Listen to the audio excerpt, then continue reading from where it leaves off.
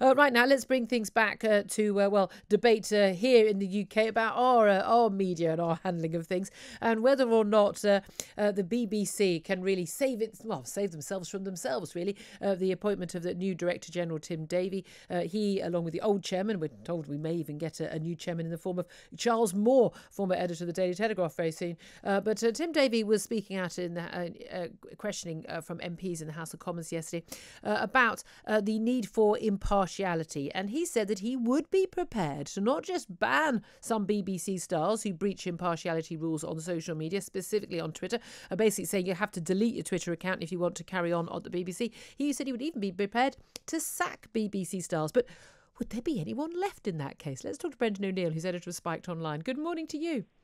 Hi, Julia. Good morning. I suppose this is encouraging, at least. I don't really care whether BBC stars give their opinions or not, as long as there is one rule for everyone. But I was certainly told at a point when I had interviews at the BBC to go and work in BBC Radio, I was told, of course, you wouldn't be allowed to continue tweeting at all because of your views. And I thought, what are my views? And it says, well, no, you couldn't give any political views in any tweets at all. And I said, oh, OK. Well, how come I see political views in tweets from BBC people all the time? The point is, it's what your views are, isn't it? That's exactly right. And, it's important for the BBC to be impartial. And if some of their big name presenters are out there putting forward these very predictable points of view, very kind of North London, Ramona points of view, that is breaching impartiality rules. I think that someone like Gary Lineker actually sums up the problem with the BBC at the moment, which is that he gets paid a huge wage from our money that we pay via the licence fee, and then he turns around and he sneers at people. He sneers at Brexit voters. He sneers at anyone who disagrees with him on the issue of refugees and immigration.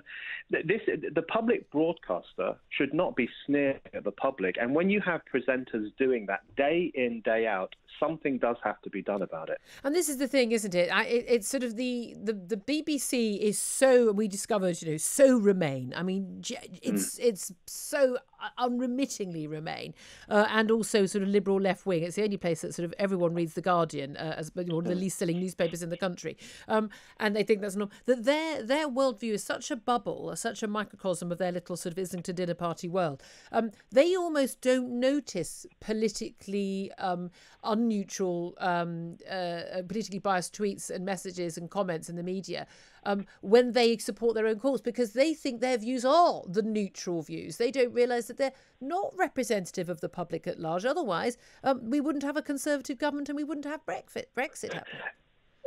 That's the problem here. When they express their political views, they don't think they're expressing political views. They think they are expressing common sense, as they always hear at the dinner parties they go to, or in the Guardian columns that they read, or in the chats they have around the water cooler at the BBC. They think this is common sense. They think being a hardcore Remainer, hating Brexit, thinking people who voted for Brexit are stupid, they think those are neutral views. Of course, they're not neutral views. They are highly ideological points of view.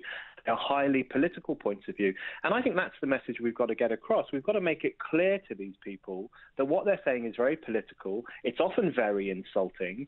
And the fact that the BBC became the Brexit bashing corporation for 3 or 4 years is actually a serious problem, because the public broadcaster should at least engage with and try to reflect the public rather than always turning against them. But when you get stars like Gary Lineker, who has basically said, I'm going to carry on saying what I'm saying, do you think realistically, what is he down to? A pittance? I mean, only 1.2, 1.3 million. I don't know how he gets. I don't know why he gets out of bed for that sort of money. Who are we kidding?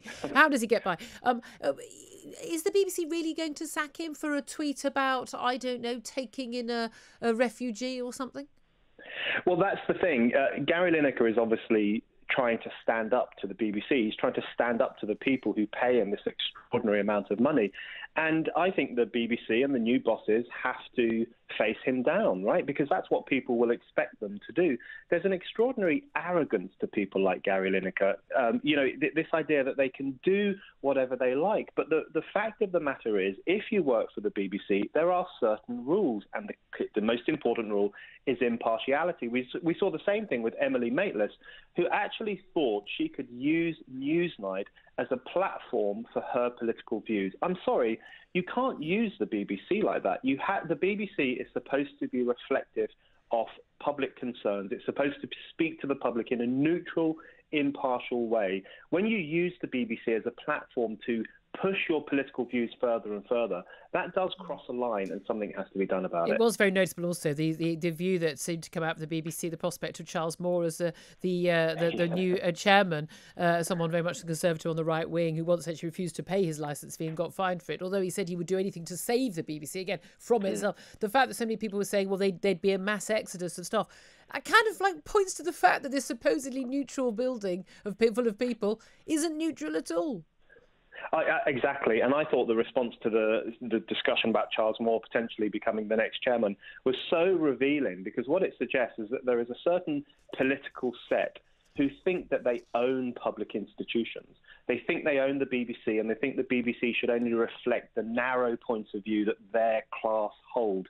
And any suggestion that someone from outside of that world should come in, they start saying, oh my God, it's fascism, it's a takeover. They're so used to getting their way, they're so used to having their political viewpoints unquestioned, that they react in this way to any other suggestion of changing things. That suggests that change is actually really necessary. Yeah, indeed. Thank you very much indeed for that. I really appreciate it.